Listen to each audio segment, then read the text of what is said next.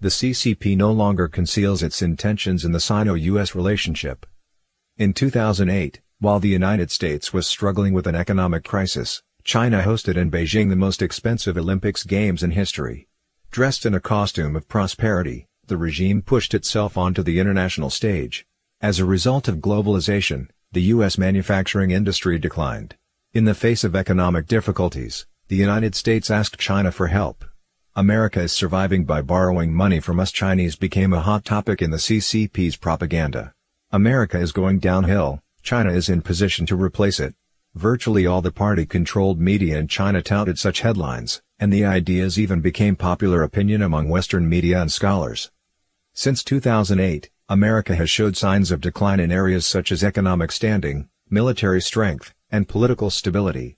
On the economic front, the United States was pushing universal health care, expanding social benefits, placing climate issues at the center of policy, strengthening environmental monitoring, and placing restrictions on traditional manufacturing business.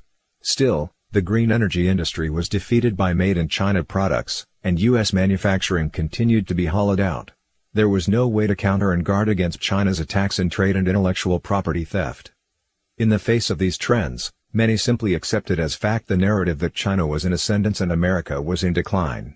U.S. military spending decreased, and the United States adopted a weak diplomatic stand.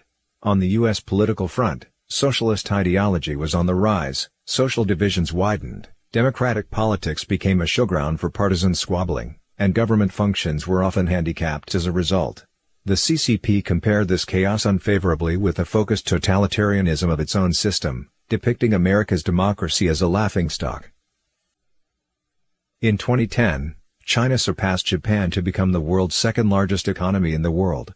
In 2014, according to the World Bank's statistics, if calculated based on purchasing power parity, China's GDP might have surpassed that of the United States. The CCP saw that the contrast in power between China and the United States was shifting, and thinking that America's decline was irreversible, it ended its old strategy of hiding its strength and biding its time.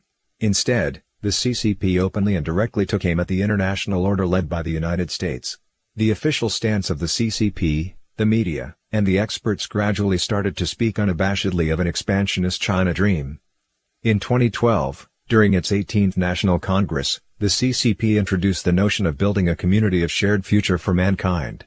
In 2017, the CCP held its grand gathering of world political parties in order to falsely evoke the ancient imagery of the myriad kingdoms coming to pay their respects at the Chinese imperial court. The CCP went public with its desire to export the communist China model to the rest of the world. In the name of spreading what the CCP calls the China model, the Chinese plan, or Chinese wisdom, the CCP's ambition is to lead the world and to establish a new world order in accordance with the party's rules. The CCP has been preparing for this in all respects for decades. If this new world order is indeed established, it would present a formidable new axis of evil, an adversary even more threatening to the free world than the Axis alliance during World War II.